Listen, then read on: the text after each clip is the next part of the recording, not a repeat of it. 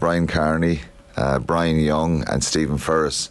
We were the four who had no involvement in 2007 World Cup in France. So you're innocent then. Yeah. Better, but there's probably going to be a few guys here who don't get minutes at the World Cup, because obviously it's up to 33 now and there's a couple extra bodies. Why did they call you the Bordeaux Four? What was the...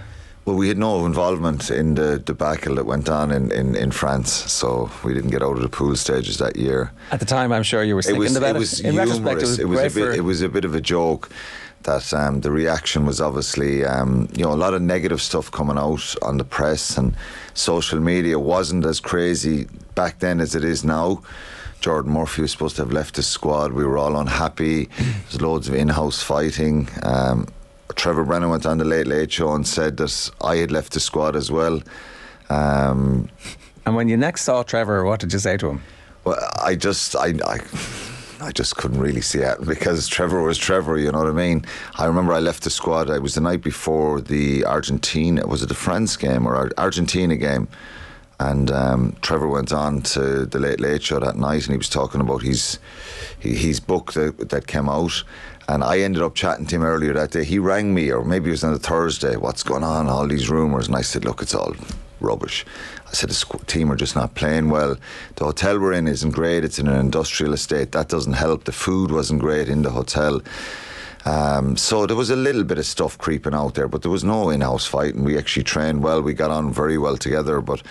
so I was telling Trevor this, and he was like, Jesus, yeah, right, okay, it's all rubbish.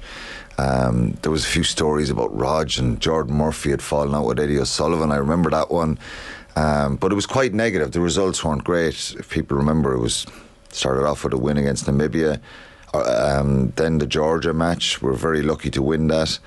Then France beat us in Paris, and then the next pool game, Argentina beat us, and we didn't get out of the pool. But Trevor said, I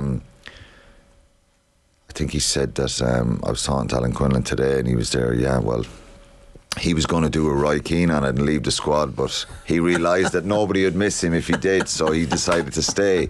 And the fecker said this on the Late Clearly Late a joke, so I had but gone obviously out to people meet, took it serious. I had gone out to meet some friends for dinner, and I came back to the squad that night, and Niall O'Donovan was the manager. He was waiting in reception for me about 10:30, 11:15.